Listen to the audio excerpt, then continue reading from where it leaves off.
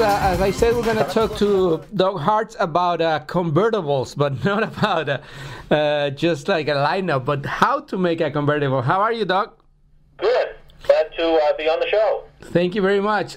So tell me about your company, because you guys make these new tops for convertibles that really make them seem that they're like regular cars. I mean, anymore it's not like the noisy thing that it's flapping around the wind. It's like new convertibles are something else, huh? No, you're absolutely right. The Haartz Corporation has a long history in producing materials that are used for convertibles. We don't produce the tops themselves, but we supply the materials that are used by by the tier ones who would cut and sew and make the patterns for the tops. So you manufacture the fabric or the structure? We manufacture the textiles that are used for it. We don't manufacture the metal frames or cut and sew or actually do any of the patterns, but we supply the materials that are used for those applications. I see. And this has evolved tremendously. I don't know. I mean, you obviously can tell us much better than I can. When does this had advanced so much? Because I mean, again, like convertibles a few years ago weren't that. I mean, I remember I tried to give out a convertible, and a friend of mine didn't want it because she didn't feel safe in a convertible. She thought like somebody will come in and like just pop the thing up and open and take the car. Yeah. Well, there's always been a kind of a misconception that convertibles are not as safe as fixed roof cars.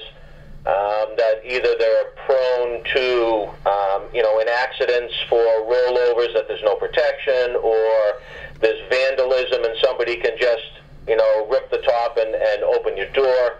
But that's really not the case. I mean, nowadays the technology is there that there are pop-up roll bars that are built right into the seat backs. There are structural improvements. You're as safe in a convertible as you are in a regular fixed top vehicle. Yeah. And what is these new materials that your corporation is using to create this especially very quiet environment when you put that top on? Right. There is through technological advancements in different types of compounds and components, we're able to reduce the noise that is inside the cabin. Mass is a primary contributing factor to this. And what it does is, with the top up, the cars are as quiet in most cases as a regular fixed top car. We found that with many of the ride and drives that we've done. We've polled people and asked them their opinions on these things. And they come back saying that, they never knew that cars could be so quiet because, like you said, they're remembering the cars from 15, 20, 30, 40, 50 years ago that everybody thought the tops would leak and that they weren't as safe, and any of the other misconceptions that are currently out there still. Yeah, and so I guess it's like multi-layer material that goes in those tops today, because I mean there's probably insulation and there's like other things that make the car isolate noises and all those kind of things. That's absolutely right. We've improved the technology itself. Most tops are 3 layers. 2 textiles and then a combining layer in the middle, which is normally a rubber of some variety. It doesn't have to be, but that's standard nowadays. There's also 5-layer topping materials.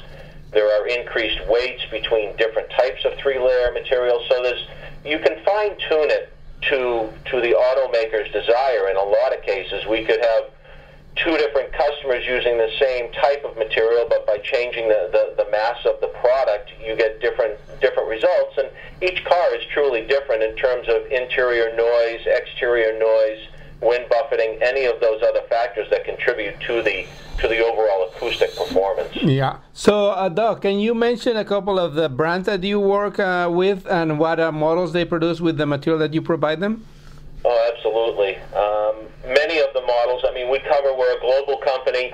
In the U.S., many of the brands that you see here, Volkswagen, the Beetle, the Ford Mustang, you have the Chevrolet, you have either the Camaro or the Corvette, multiple European brands, whether it's Volkswagen, Audi, Fiat, BMW, Mini, Bentley, Rolls-Royce, Lamborghini, the list continues on. Wow, it's pretty much you let's say, quote unquote, cover the whole auto industry. We do our best. Yeah. And as you were mentioning, it depends on the specs and the design, I guess, of the particular manufacturer. Because, for example, from a list that you guys provided us, you make the top for the Bentley Continental GT, which I drove not long ago, and that car is fantastic. And then you also make the Miata. So I guess the material is the same, but it's just like varies in terms of the design specs from each manufacturer. They are. The materials are very similar. There are some slightly different weaves and some different weights, but they all share the same general characteristics in terms of textiles. It can be tailored to price, it can be tailored to color, they can be tailored to construction or weight. There's multiple aspects that can be used to create a product that the designers are looking for, that the engineers are looking for, and that the consumers are looking for. I mean, you have to put all of them in the big picture and say what's going to work and what works best. Yeah, and in your part of the industry, what dictates trends? I mean, what people are asking for, or you come up with new ideas in terms of colors or like textures, I guess, or something like that? It's both. We have an active design department and engineering, and we come up with ideas that we promote to the designers at the automakers, and at the same time they're doing the same thing. They're working with design and coming up with color and texture and different logos or whatever it happens to be, but we all work towards that same end result. Yeah, and now the tops of some convertibles even combine glass, right? I mean, because the rear glass in the old convertibles was a little plastic that in a few years, more months, sometimes even, it will like deteriorate, and now it's like glass. And maybe, am I correct saying that there are even that have like a sunroof that incorporates into the convertible? Like I think the Mini has something like that? Well, that's part. The Mini itself does have a retractable feature from the header back, which was part of the structural design for that particular top mechanism. But you're correct in that they have incorporated, Nissan with the Murano program had incorporated a secondary skylight on the back seat for the passenger, and it was a rather unique feature. And they were the first one to come up with that particular type of design. I wouldn't be surprised in the future if you see more glass or in different locations. You just have to understand the design features and the limitations that everybody is working with. Yeah, that Murano convertible didn't catch up exactly in terms of sales, but it was a cool car, I think. You're absolutely right. It was a little bit different for its time, but nonetheless, they did sell the car, and it will be, it'll remain out there. People will see it and know exactly what it is. Exactly. We're talking to Doug Haartz from the Haartz Coorporation, the company that manufactures materials to make convertibles. So, Doug, is there any webpage where our audience can look for information about your company?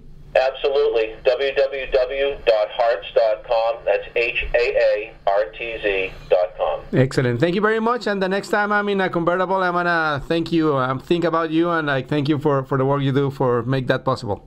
Very good. Thank you, Javier. Thank you. You too. Bye. Pues ahí tienen la información relacionada al método de fabricación del material que va en las capotas de los convertibles modernos con Doug Haartz, así que ahí lo tienen. No se vayan, que cuando regresemos aquí en Auto 060 en Cristina Radio Network vamos a tratar de responder esa pregunta que muchas veces muchas personas nos hacen. ¿Qué auto me compro? Esto es Auto 060, yo soy Javier Molina.